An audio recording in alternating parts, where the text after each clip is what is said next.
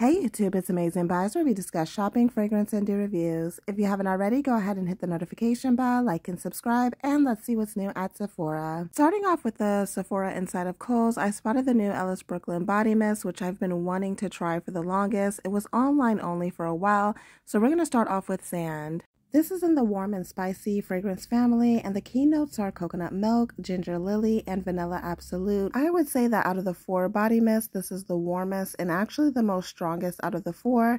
This has a sweetness to it. It is giving beach vibes. If you're familiar with sand notes and fragrances, this is what this is giving, hence the name. So I like this one overall. I feel like it's a great beach scent if you're not wanting like that sunscreen or overly coconut smell. Next up, we have Peaches. This is the one that I was the most excited about. By the way, this is going for $35 for a 1.7 ounce and $48 for a 3.4 ounce. So for a body mist, this is pretty pricey. Okay, so this is supposed to be inspired by the 90s. It's in the fruity florals category, and the key notes is sweet peach, orange flower, and sugared musk. This was my favorite out of the 4. I thought it smelled refreshing. I do like peach scents. So it was the perfect blend of like a fruity and a floral scent. And it had a light musk in the background. So overall, I feel like this one was good. It was on the lighter side, but I still enjoyed it. Next up, we have the Sun Body Mist. So this is in the Fresh Solar fragrance family, and the key notes are sweet clementine, orange flower water, and vanilla. So a lot of times people associate solar and ambery fragrances with like a warmness to it, but this one actually isn't. It had an airy freshness to it, so I get why it's in the fresh solar category. In the background, it had some sweet citrus notes in it, and I feel like it's an overall good scent if you're like out in the sun for the day. For the last body mist in this collection is Sea, and let me tell you, I'm looking at the notes for the first time and I am shocked. This is in the fresh citrus and fruits category, and the key notes are Italian mandarin, pineapple leaves, and tonka bean. Tonka bean where? This is pretty much the same as Sea Salt Coast by Bath & Body Works, but stronger.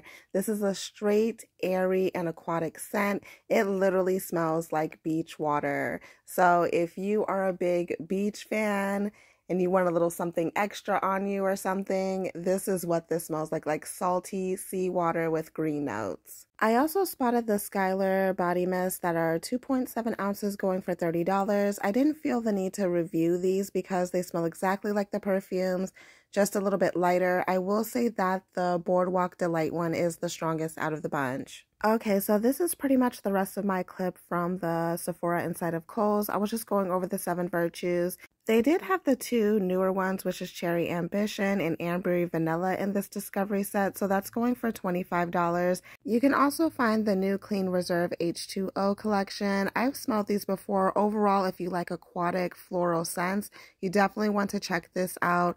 This is something that isn't super projecting. So if you like skin scents, aquatic scents, stuff you would wear like outdoors at the beach, I think you would like this collection.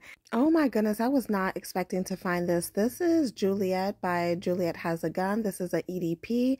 So they have the mini size, which is a 0.25 ounce for $34. They have a 1.7 ounce for $115, and then a 3.3 ounce for $150. So this is in the warm florals category, and the key notes is dark cherry, jasmine sambac, absolute, tonka bean, and it also has notes of pink pepper and cashmeran. This wasn't what I was expecting at all. I was expecting like a deep, sweet, dark cherry like the description says. But if anything, you mainly get like the florals and the pink pepper and maybe the cashmeran in there as well.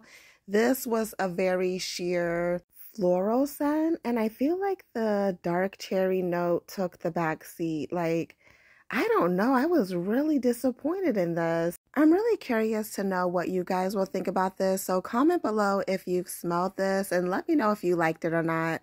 Okay, let's move on to the next fragrance. Okay, so we have Kilian Paris's Blue Moon Ginger Dash. I was so excited when I found this because for the longest it was saying online only. So for a 1.7 ounce, this is going for a whopping $245. So this is a unisex scent, and the fragrance family is fresh citrus and fruits.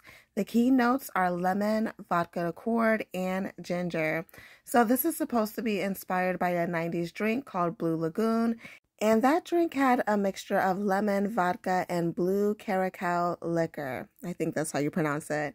So this one was very interesting. This was very fresh. It was citrus. You do get a hint of that ginger in there.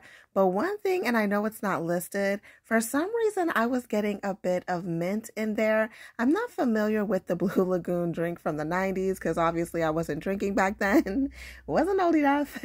But yeah, it's not listed, but I definitely got a bit of mint in there. So if you like liquor drinks, this is part of the liquors collection that they have. It's a tiny bit masculine leaning, and I do want to say I love the bottle with the blue hues in it. Right next to it is Kilian's Moonlight in Heaven. So this is a 1.7 ounce going for $295.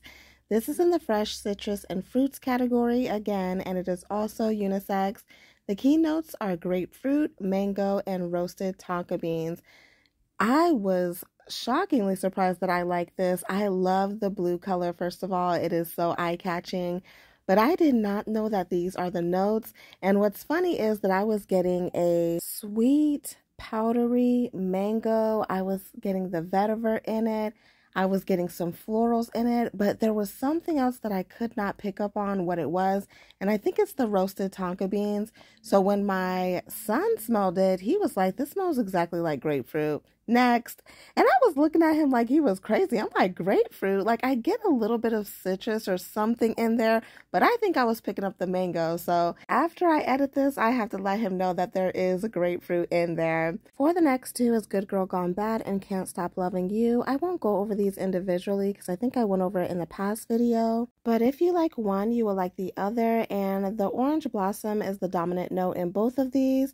Really, the only difference is that Can't Stop Loving You is a little bit warmer than Good Girl Gone Bad. Next up, we have Rolling in Love. This is a 1.7 ounce going for $295, and this was a pleasant shock to me.